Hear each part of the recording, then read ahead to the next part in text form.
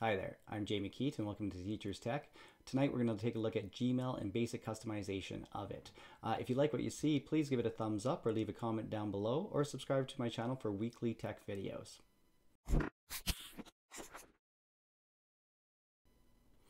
So the first thing I want to show you is the customization, and many of you have already probably played with customization, but if you haven't, it's kind of a neat way and for your students to kind of customize their own email. To go there, just go to themes here, right under settings here, and once you go to themes, you can see there are a number of different of themes that you can choose. So I'm going to pick one, but I'm going to change it to show you an example how you can choose your own picture too. So let's say if I just pick this one right here, let it save, and you can see that the image of the insect is in the background there.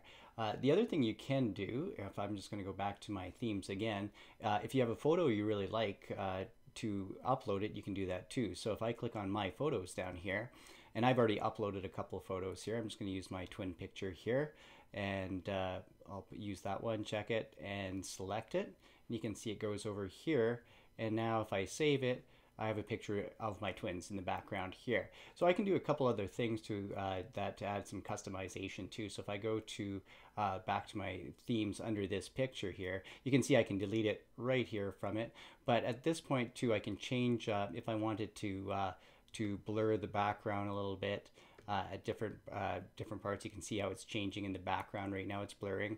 I could add a vignette to it, and I'll just show the example of that. And you can see how it darkens around the edges. And the other thing is I can change my text from light to dark. So if I wanted to do a dark one, this is how I would do it. I'm just going to leave this one as light, but then you would just hit save at the end. So that's kind of a cool way to just make some quick changes to it. The other way, when you start with your Gmail account, you have these tabs across the top of it. And what you can do is you can change those tabs too. So if I just go here, to my settings and then configure my inbox here, you can see the ones that are listed. I only have primary and promotions, but maybe you have, whether you have things from Facebook or YouTube coming in and you want a third tab, or you could have more. Each of these explains what each of these will do. And then you can see if you want your starred, so the stars are usually when you have something important to put in, and then that will keep it in your primary as long as you keep this checked here. So if I just hit save and give it a second here, you can see now I have my tabs that I can switch between. And in this case, I don't use this account for my Facebook or anything, so that's why right now you'll see most of these are empty here. So talking about stars already, what you can do, so if a message is important, you can click on the stars here to to indicate that it's important, but you can customize those stars also. So if I go back over to my settings here, and I'm just going to scroll down, you can see it says stars right here. So right now there's only one star selected. So let's, for example, if I have my 4 stars here, and I can play around, I can drag these around to what stars I want just by dragging them up and picking which ones I want here.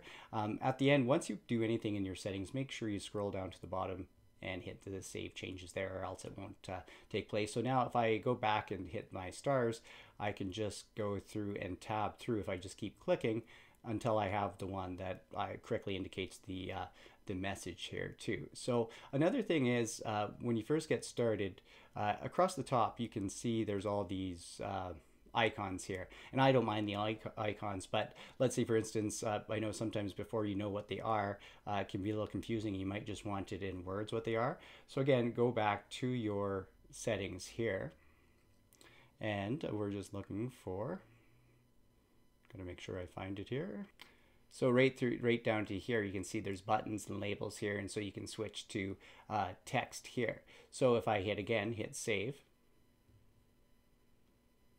and now when I go back to my messages here, you can see up top it says back, archive, spam, delete. So you have a choice of how, if you want it from icon or to word. And lastly, what I want to show you is the panel view. So if you're used to Outlook, you can change the way that your email is set up and visually there too. So if I go back over to my settings, and this time I'm going to go to the end, third to the end, the labs one here, and I'm going to be looking for my, just make sure I find it here. Oh, it's right up top here, my preview pane. And what I'm gonna do, I've already enabled this actually before, but yeah, a lot of times it will become disabled, and then make sure it hits enabled, and then just go down and make sure you hit save. But I don't have to hit the save because I've already saved it. And then once it's in, if I go over to up here, you can see I can do no split, which I'm on right now, or I can do a vertical split, which now in this case, kind of like your Outlook here, that it will come over on the right hand side,